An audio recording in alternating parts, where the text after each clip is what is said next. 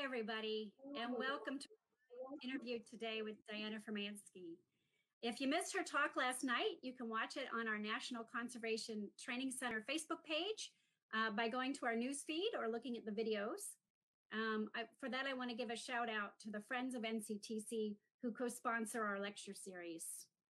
And I want to thank the behind the scenes crew that make all this virtual magic happen today's session. Thanks to Melissa Gonzalez, Randy Robinson, and Rob Garfinkel. So I am Maria Parisi. I'm the Heritage Partnership Coordinator at the National Conservation Training Center. And we're here today with Dyana Furmansky for this interview.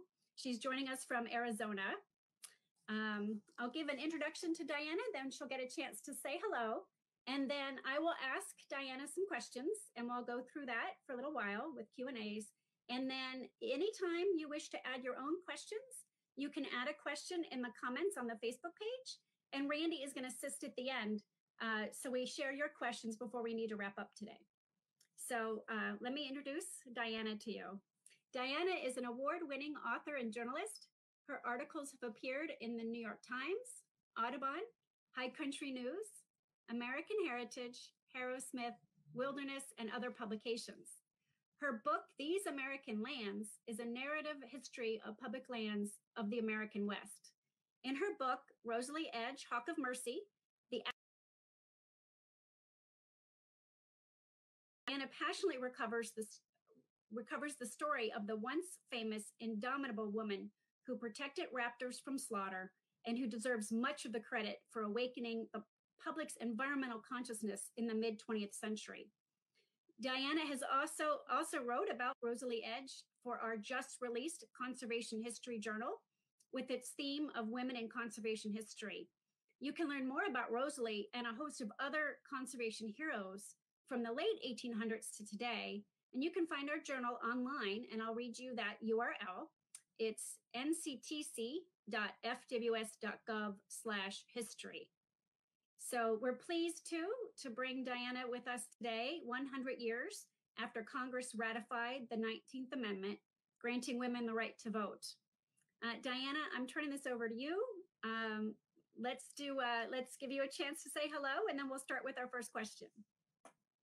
Hello, everybody. Thank you so much for joining us again online or for the first time to celebrate the convergence of two important social movements of the 20th century, the suffrage movement and the conservation movement. And Rosalie Edge is the very important link between those two movements. Yeah.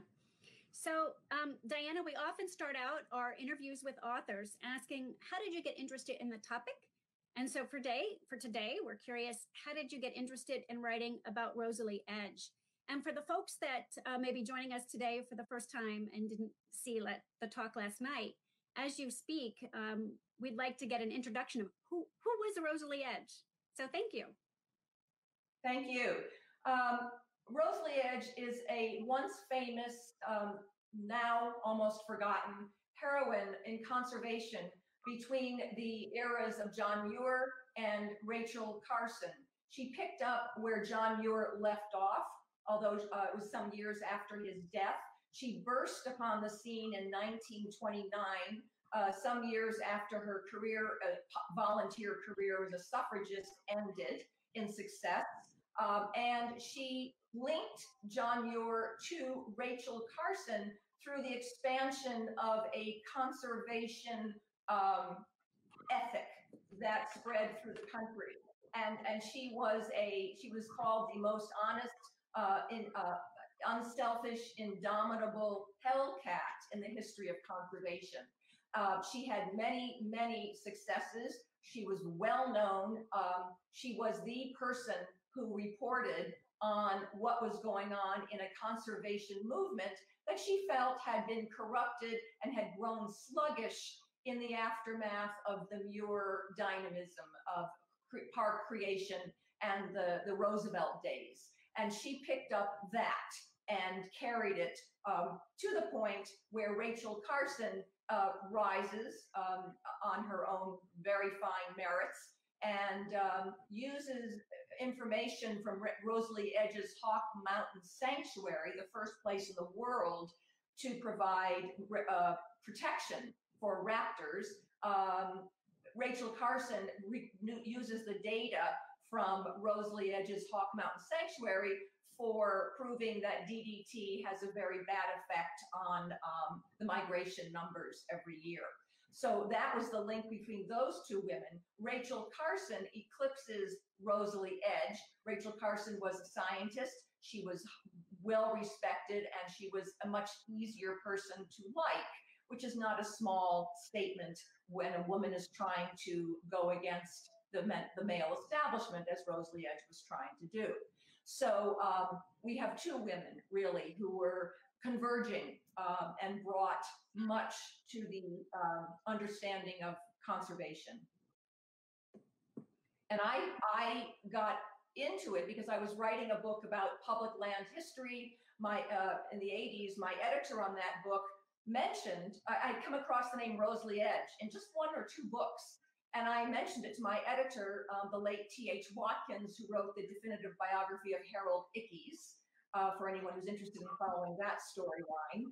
I said, I can't believe I've never heard of this woman. So a few years go by, and my editor, Tom, calls me and he says, guess what? Rosalie Edge's conservation papers, you mentioned her in your book, you thought of her a few years ago, I'd never heard of her either, but she actually has quite a collection of conservation papers, the Denver Public Library.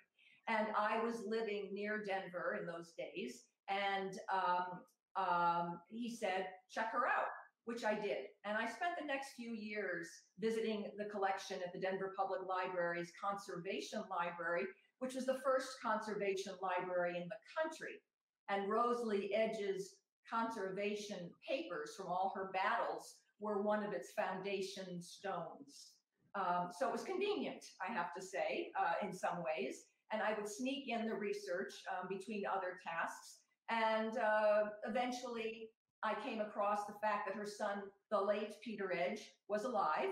And I spoke to him many times, and he finally agreed to tell me about his mother and to open up lots of sources that had been previously closed. So I spent quite a few years collecting that and tracking down people who knew Rosalie Edge.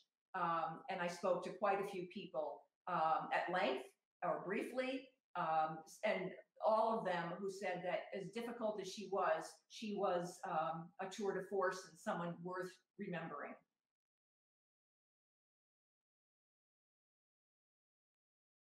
I think I have lost somebody.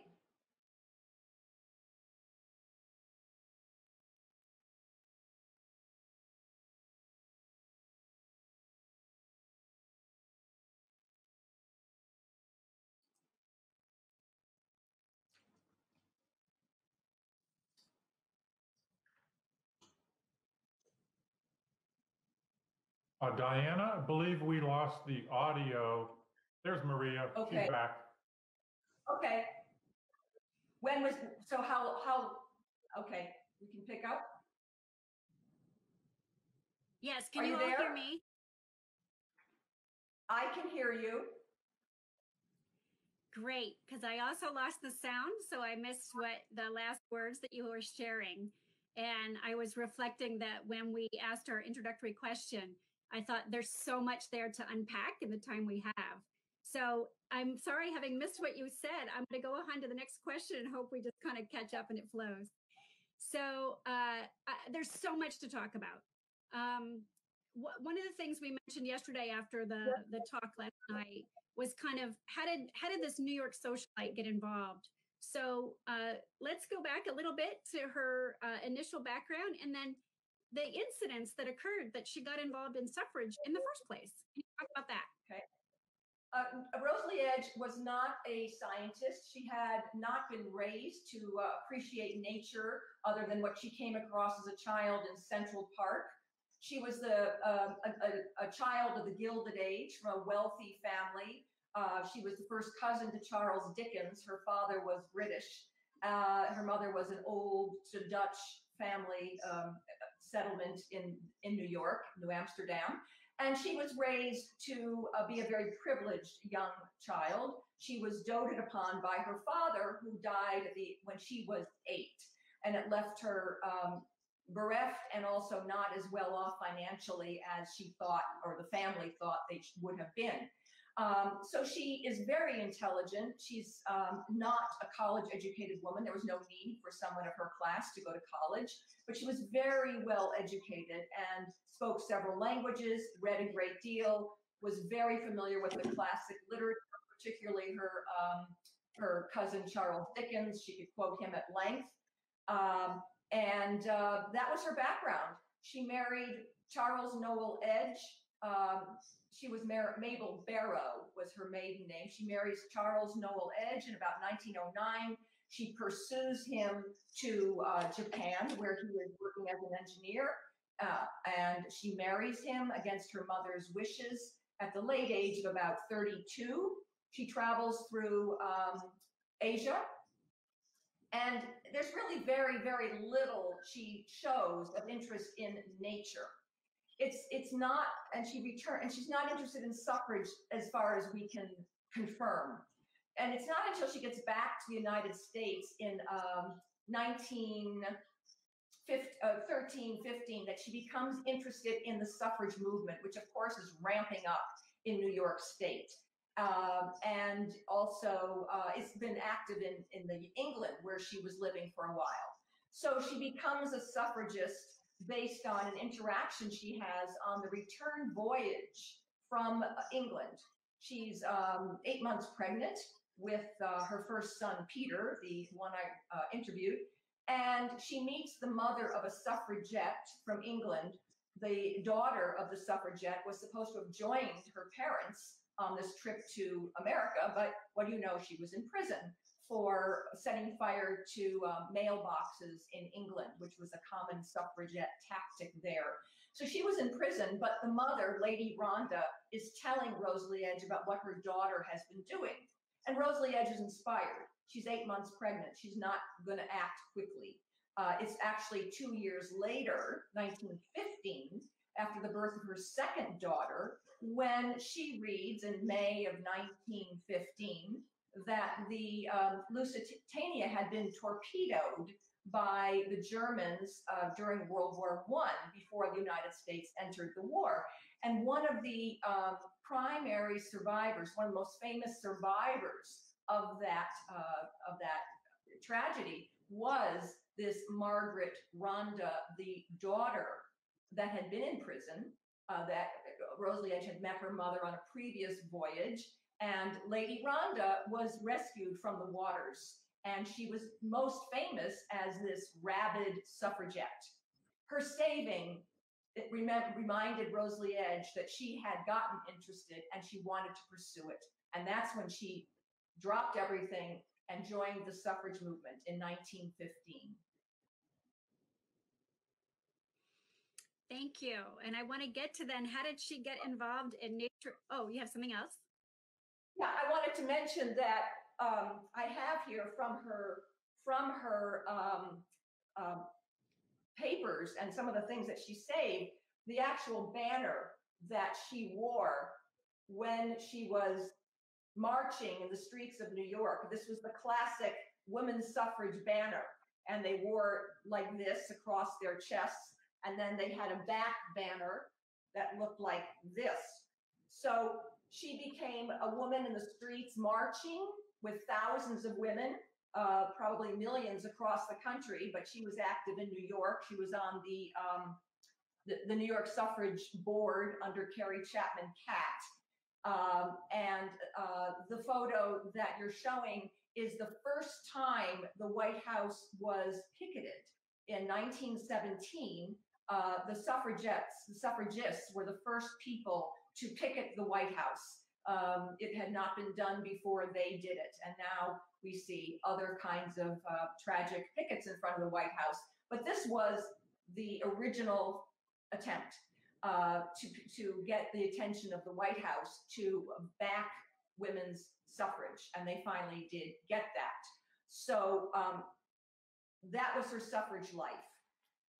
She becomes the right to vote, the 19th Amendment, is passed is ratified in 1920. August 1920, we'll be celebrating the 100th ratification of the 19th Amendment, the wording of which says, "The right of citizens of the United States to vote shall not be denied or abridged by the United States or by any state on account of sex." So that's the wording of the 19th Amendment. It gets ratified by the 36 states that are needed to ratify it by August of 1920. And Rosalie Edge dives then into birds. She starts watching birds with a passion, but she also describes the experience as a way for her to find solace from deep sadness, which is a personal thing, getting back to the point that for her, politics was personal. Something happens in her marriage to make her seek solace from nature.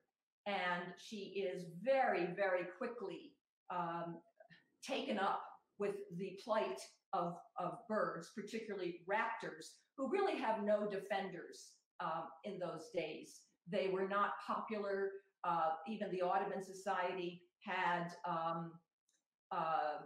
no interest in championing their causes.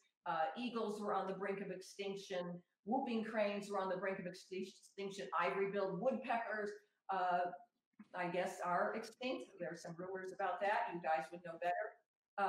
So the Audubon Society really wasn't talking too much about preserving all of these species.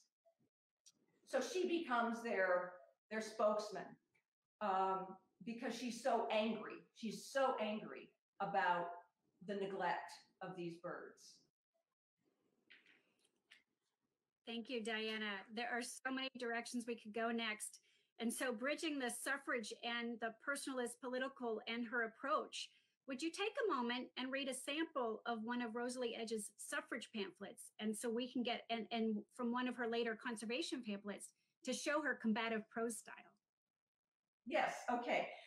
She was a secretary-treasurer of the New York State Suffrage Party, and she was also on their pamphleteering committee. It was their press committee. It's where she learned how to write incendiary, outrageous pamphlets. So let me read an example from a suffrage pamphlet that was, I think, in like 1916. It was called, "Why Not?" Big question mark. "In the United States, all men are allowed to vote. Why not women? Women can own property and are taxed the same as men are. Why not let them have representation? Women make the home. They care more about it than men do because it is their business. Why not let them vote? Why not let them have something to say about laws which protect the home? Women take care of children. They are held responsible for their welfare. Why not let them have something to say about the laws which govern the food, the clothing, schools, and playgrounds for children? These things are largely a question of voting. Over 2 million children are at work in mills, shops, and factories. Why not let women vote on this?" That is a typical Rosalie Edge statement. I will read now from one which she writes later in the same tone against the Bureau of Biological Survey, which is an agency that precedes the Fish and Wildlife Service that was interested in things like quantifying the value of species. So a pheasant was worth something, but a bald eagle really wasn't. And they had massive poisoning programs. So one of her pamphlets, years after her suffrage writing, goes like this. It's called,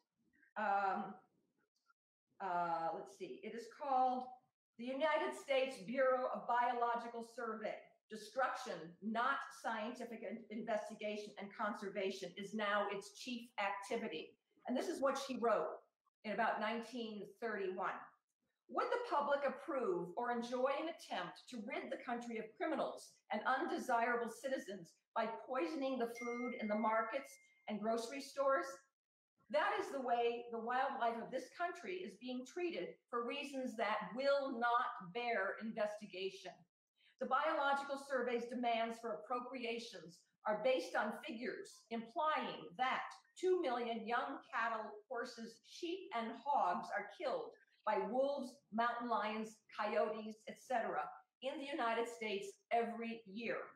That is 5,479 a day.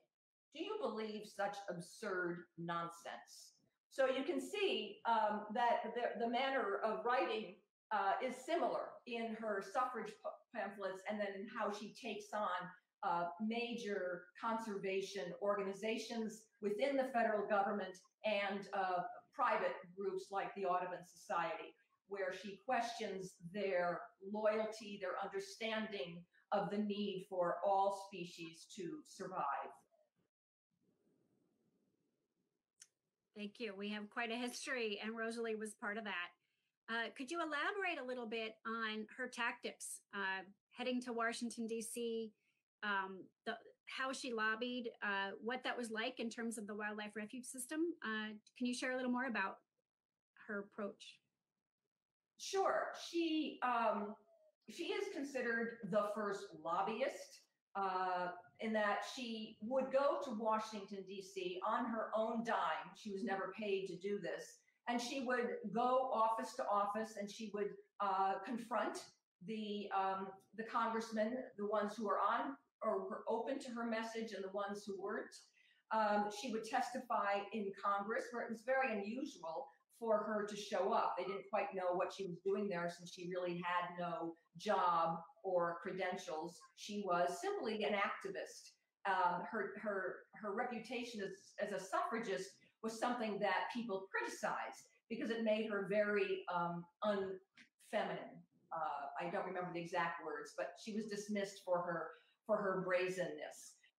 She would also write and have meetings with Secretary of Interior Harold Ickes, who liked the fact that she would stir up the grassroots. She would let them know what the agencies were doing, and when they were not protecting the wildlife or the forests or the national parks, which were in his domain, any of the public lands. And then it allowed Harold Ickes to present policies, and he would point to the work of the grassroots and how much support she was generating. Her pamphlets, which I think there were about 1 million at one total that she published on a shoestring from contributions made to her committee, the Emergency Conservation Committee in the 1930s.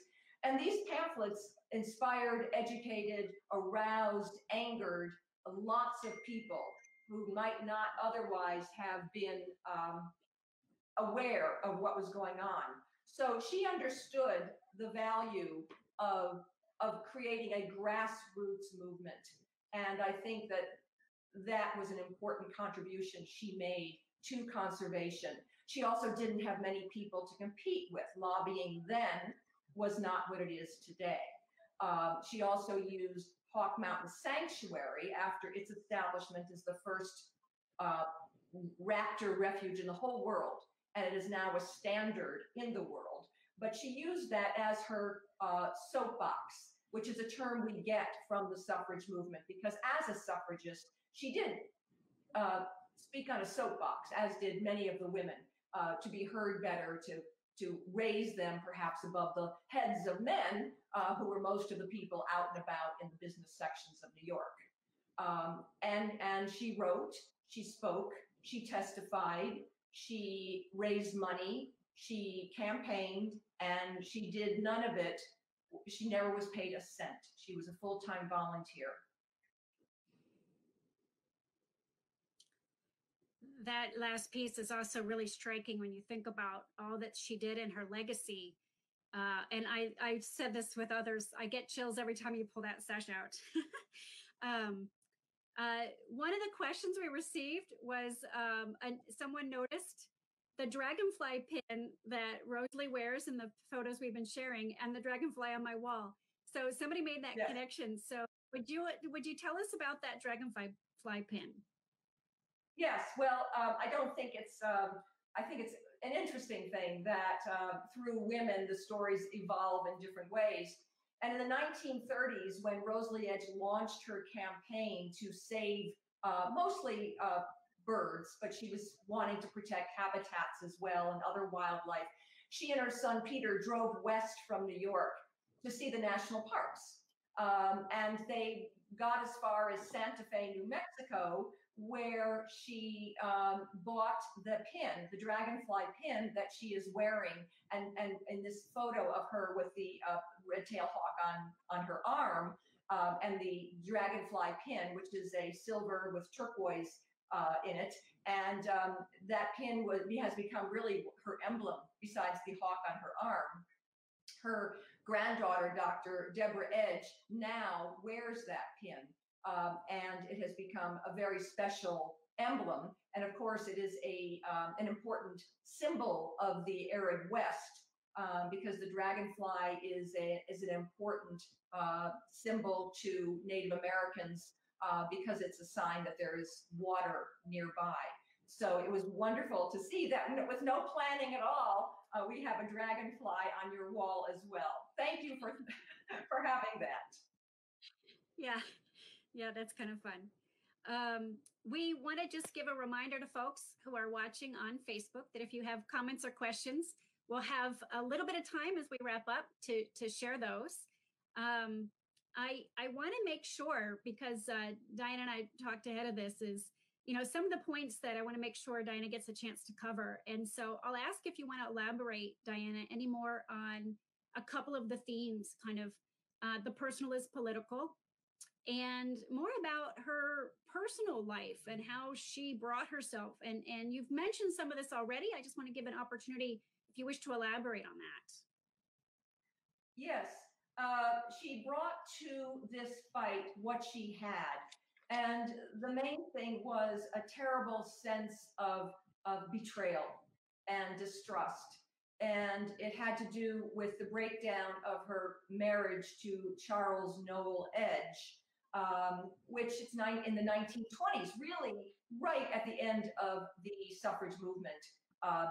Her marriage dissolved. She was absent, I have to say, through the last few years of her marriage because of her suffrage fight.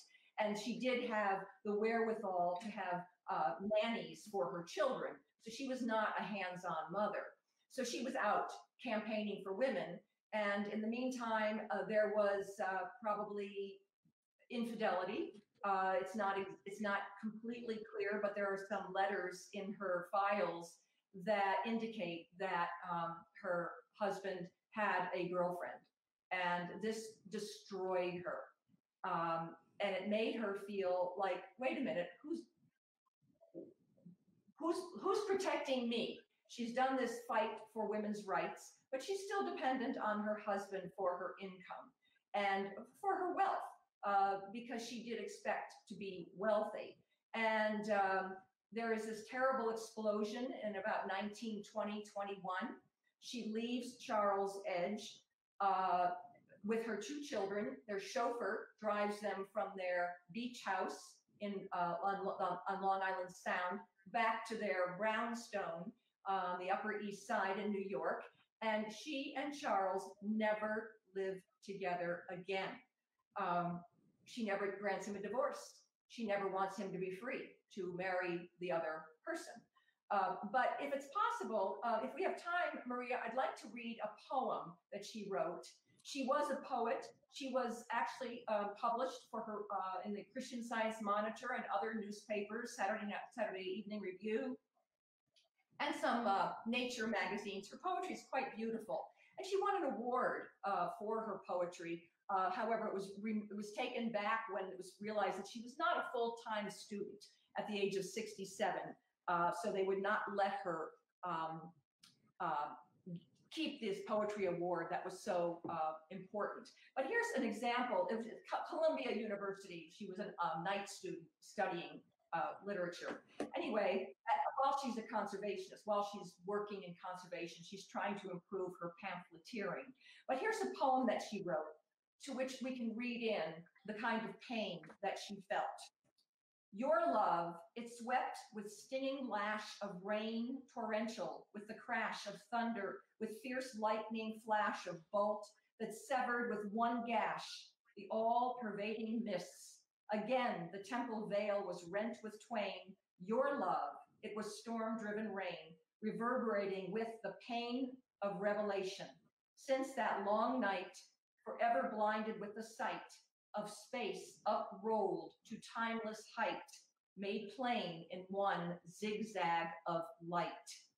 I have to mention that her husband, Charles, was 6'8", and there are indications and memories that he actually broke her arm in this incident that she's writing about as a poem.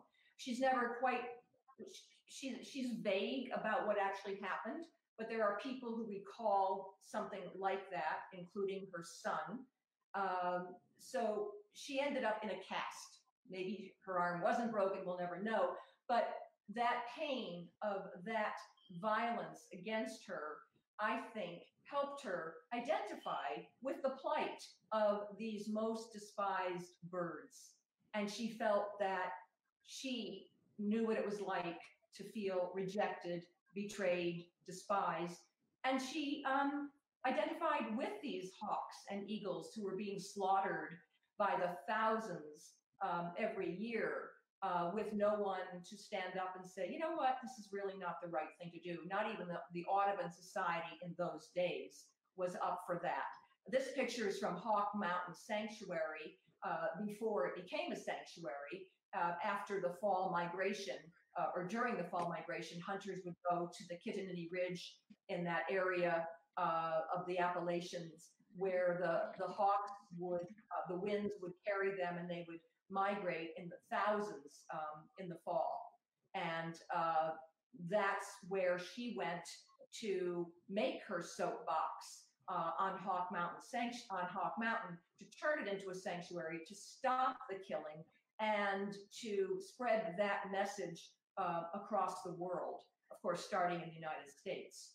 But this is an annual thing to see. We now know that there are larger rivers of hawks in other parts of the world, but she called out this one and had it preserved. She bought it for $500, Depression time. She borrowed the money, she never paid it back. And that's why Rachel Carson goes to Hawk Mountain Sanctuary to collect her data, because it was the only place in the world where they were counting hawks every day, and eagles every day, to just keep track of the migration. And lo and behold, it began to plummet in the 40s. And that's when we start learning about the possibility of DDT's implication. I think, let's see, where else was I going with that? Well, I guess that says it about the personal becoming political. Yes. So the poem is an example of the kind of action that she felt and what it led her to do next. Thank you. Randy and Melissa are helping me in the background. We do have some questions coming in that we want to get to. Randy, if you're on audio, would you share the first question? Sure. We have a question from Janet. When you refer to Rosalie launching her campaign, did she have an overall strategy mapped out with specific objectives, actions, etc., that comprised that campaign? The first thing she did was march into the Audubon Society's annual meeting on October 28th or so, 1929, which also is the date of the stock market crash. She goes to the meeting for the first time. She's a member of the Audubon Society, but she hadn't really paid much attention to what was going on there. She assumed that she supported all of its actions, and she really hadn't given it much thought. Again, it was a momentary flash of insight when she was informed that about 70,000 bald eagles had been killed for bounty money in Alaska, in the territory of Alaska, and it angered her immediately. It was an instant of, I can't let this happen. And that's really how she puts it. And then she goes to the Audubon meeting and she begins to question them. She stands up at meeting, but let me describe overall how she said what her platform was, how she would do it.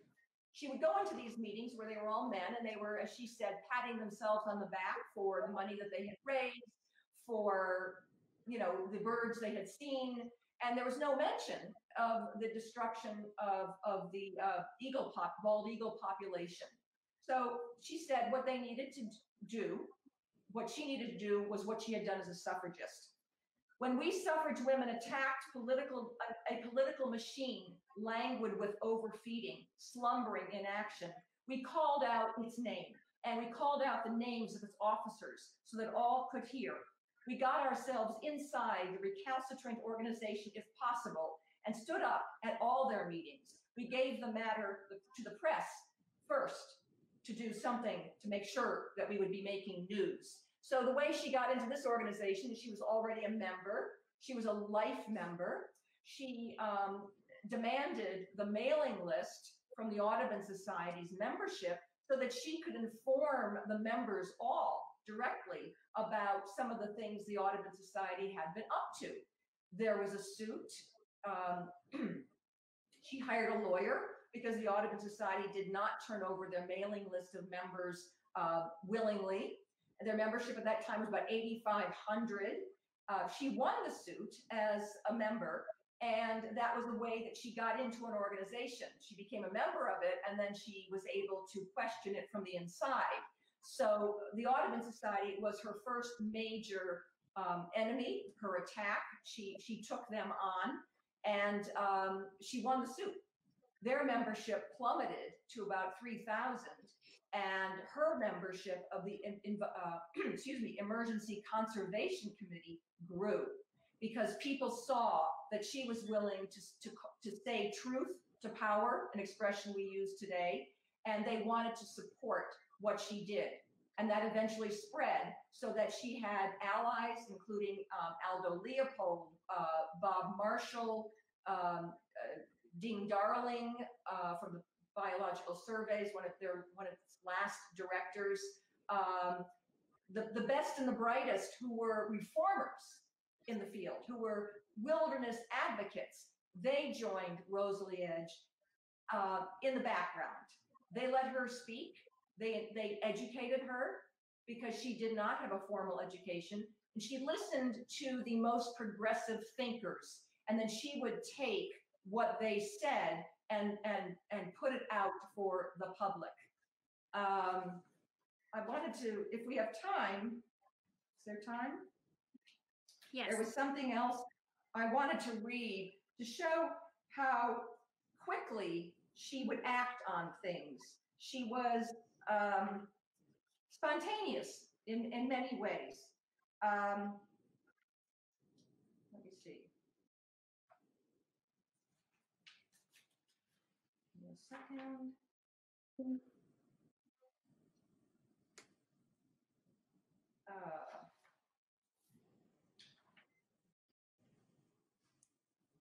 Let's see.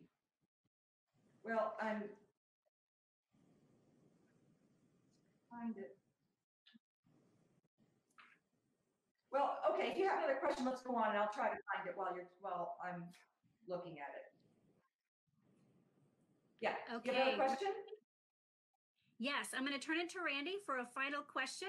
And then after that, Dyana, turn to what you find. And we'll kind of close with your commentary on her legacy. Okay. All right. So why and how did Rosalie purchase Hawk Mountain? Did she have other contributors? Did she do it on her own? How did that happen? In what year? Was that during the Depression?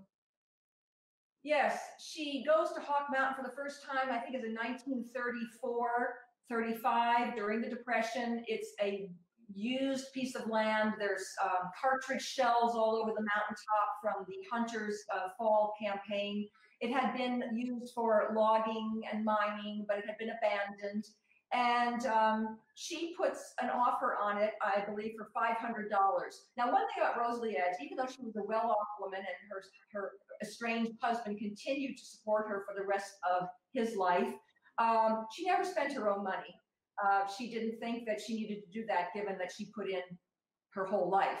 So she asked William, an ornithologist, who was her supporter and educator, Willard Van Name, who worked for the American Museum of Natural History, who had been ostracized for his unusual views about protecting hawks and eagles.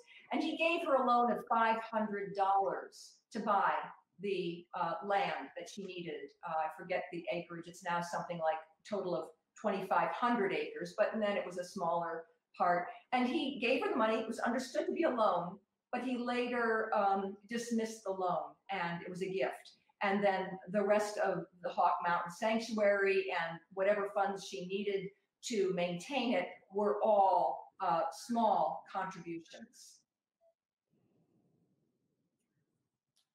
Thank you. I did find, yes, I did find something I can close with, which again is a personality of who she is and how she got started. She receives this information about how terrible the killing of hawks and eagles is, and she's in France with her children in 1929, summer of 1929. She reads this article about the lack of action, and she says, now, before me now is a vision of my bedroom in the French hotel, hung and upholstered in brocade, as the Parisians do in their kindly effort to persuade one that a bedroom is also a drawing room. I paced up and down, heedless that my family was waiting to go to dinner. For what to me were dinner and the boulevards of Paris, when my mind was filled with the tragedy of beautiful birds disappearing through the neglect and indifference of those who had at their disposal wealth beyond avarice, with which these creatures might be saved.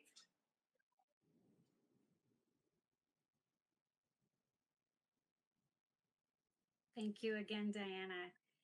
Let me give Randy one more quickie check-in as we're wrapping up, if there were any other final questions. Otherwise, we'll do our closing.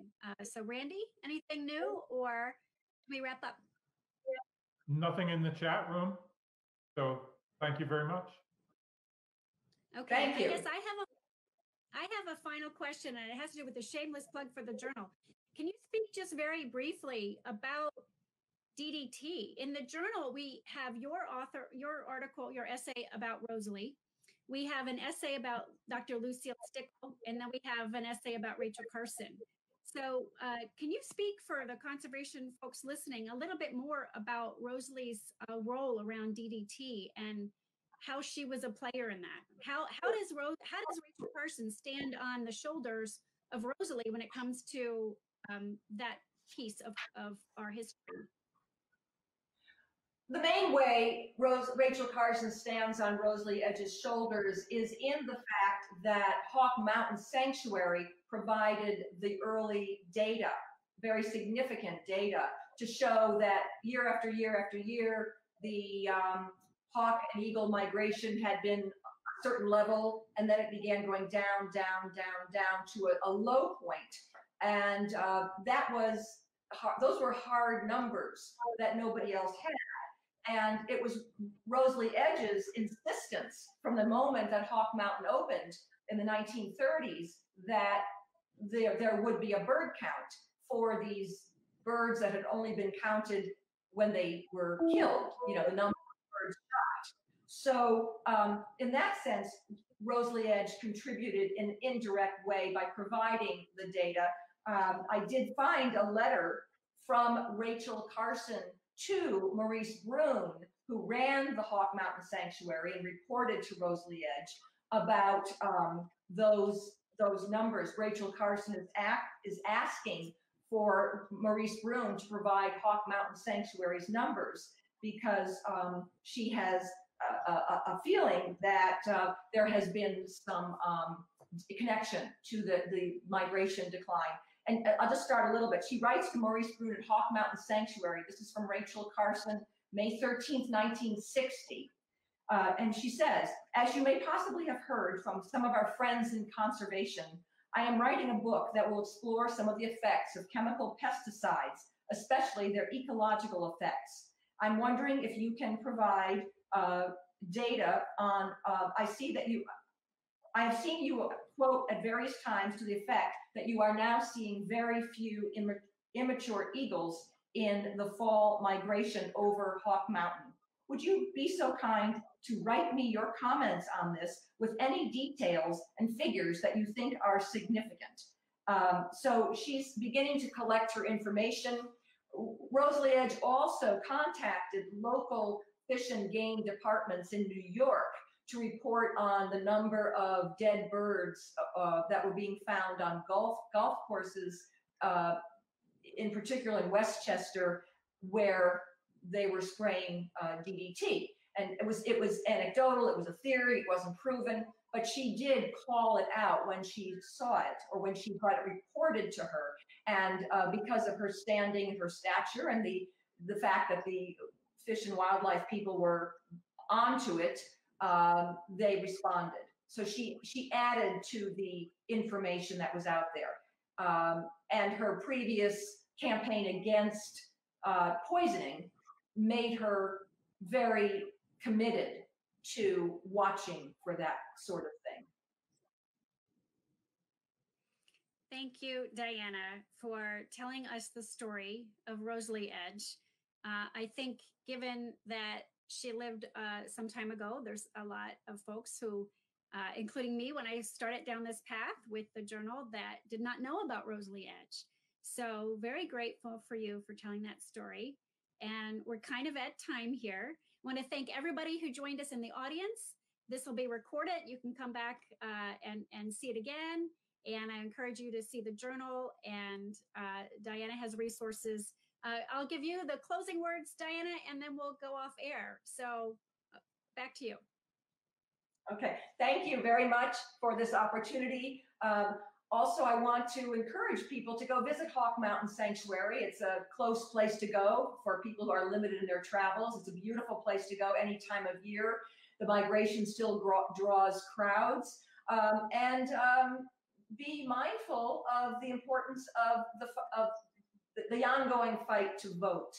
I think that by voting, we can continue to protect wildlife in America and other values that we hold dear. And we thank our suffrage forebears for making it possible today.